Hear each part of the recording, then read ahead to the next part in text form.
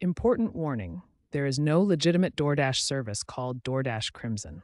If you encounter any app or service using this name, it is likely a scam designed to steal your personal information or money.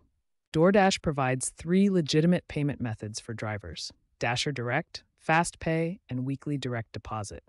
These are the only official ways to access your DoorDash earnings. The three official methods are Dasher Direct for instant access to earnings, Fast Pay for quick transfers with a small fee, and Weekly Direct Deposit, which is completely free. To transfer your DoorDash earnings to Cash App safely, you must use one of these official methods first.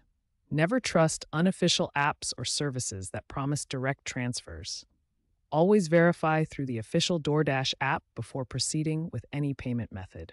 The first legitimate method is using your Dasher Direct card.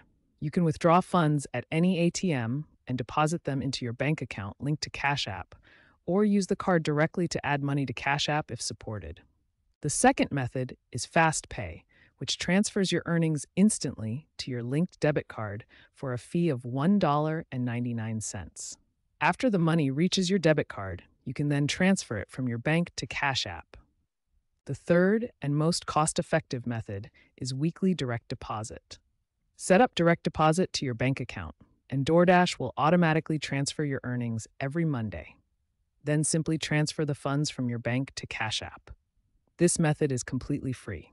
To protect yourself from scams, always follow these security best practices.